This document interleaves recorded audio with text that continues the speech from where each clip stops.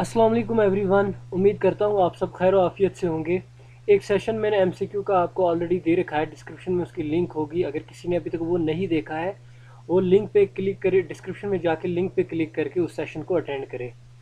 तो बात करते हैं इस दूसरे सेशन में आपके अगले कुछ जो इम्पोर्टेंट क्वेश्चन हैं उनकी। तो यहाँ पर ये जस्ट ए सेकेंड में आपके इन एमसीक्यूज को प्ले करता हूँ। पहला क्वेश्चन यहाँ पर आपका है, the term Jio hydrology indicates. इसका सही आंसर है option number A, that is emphasising geological aspects. बात करते हैं अगले क्वेश्चन की। यहाँ पर मैच द फॉलोइंग मैंने रखा है। इस साइड कुछ टर्मिनोलॉजीज़ हैं और इस साइड इन टर्मिनोलॉजीज़ के जो डेफिनीशंस है, शॉर्ट डेफिनीशंस वो है। तो यहाँ पर आप पॉज करके वीडियो को देख लीजिएगा और इसका सही आंसर है ऑप्शन नंबर बी। अगले क्वेश्चन की बात करते हैं, पूछता है percentage of water is frozen in ice caps कितनी होती है। सीधा इसका आंसर है option number A, that is 2%। अगले क्वेश्चन पे आते हैं, वेडोज जोन इज। सही आंसर है इसका option number A, that is zone of aeration. अगला क्वेश्चन है आपका, zone of saturation is also known as. सही आंसर है option number C, that is फ्रिएटिक zone. अगले क्वेश्चन की बात करते हैं, for the purpose of description of the hydrologic cycle full stop it may be visualised as beginning with the. सही answer इसका option number C है, that is precipitation from the atmosphere. अगले question पे आते हैं, when the wind blows spirally outwards clockwise comma it is known as. सही answer है इसका option number C, that is anti cyclone. Anti cyclone. अगला question है आपका, हाइड्रोलॉजी इंटरेक्ट्स विद। सही आंसर है इसका option number D, that is all of the above. यानी पहली जो A option, B option and C option तीनों करेक्ट हैं। अगला क्वेश्चन है आपका, the ocean with a mean depth 0, I think यहाँ पर कुछ लिखने में मिसप्रिंट हुआ, it is 13.8 kilometre hold as large as dash as of the अर्थ's water. सही आंसर इसका ऑप्शन नंबर डी है, दैट इज 97%।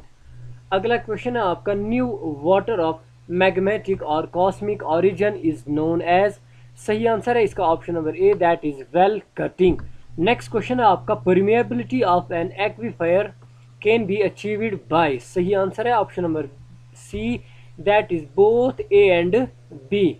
अगले क्वेश्चन पे हम आते हैं, in the zone of aeration the pores are filled with up. सही आंसर है option number C, that is both water and air.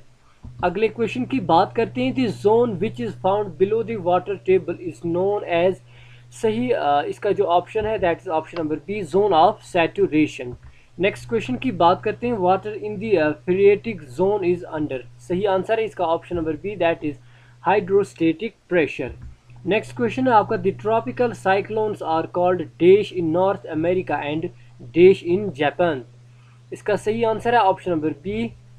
अगला क्वेश्चन है आपका, from hydrological view point comma precipitation is. सही आंसर है आपका option number A, that is any form of moisture reaching the अर्थ's surface. अगले question की बात करते हैं, rain is precipitation of liquid water in which the drops are generally larger in size. सही answer option number D, that is 0.5 mm।